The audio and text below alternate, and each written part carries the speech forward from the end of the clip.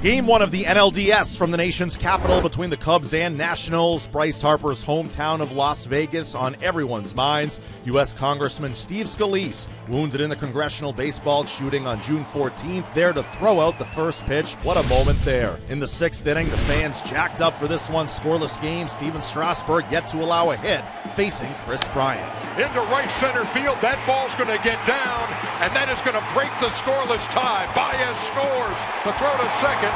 Bryant is safe, and the Cubs are on top, 1-0. Safe at second. It's the right call, and it's good base hunting. Well hit by Rizzo. Harper cannot make the play. That's going to score another run, and it's 2-0 Chicago. Hendricks has pitched a gem himself. Murphy swings and misses. Strike 3, a beautiful changeup. Ground ball to short. Russell's got it. Shovels to Baez in time. And now the 2-2. Swing and a miss. Strike 3. Strikeout number 6 for Kyle Hendricks. 7 shutout innings for the right-hander for the Cubs.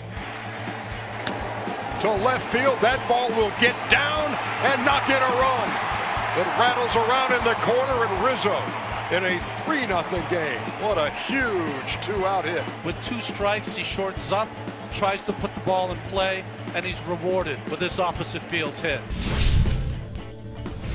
Wade Davis, Cubs 1 out away from a huge win.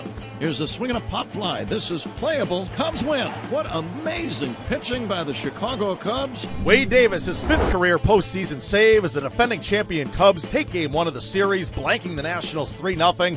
Kyle Hendricks, his 2nd career postseason win, pitching a dominant 7 scoreless innings, allowing just 2 hits while striking out 6. It's the 2nd time in 8 career playoff starts he's gone at least 7 frames. Steven Strasburg, just as good, 7 innings, allowing 2 unearned runs, striking out 10. Game 2 of the series back at Nationals Park on Saturday. John Lester against Gio Gonzalez.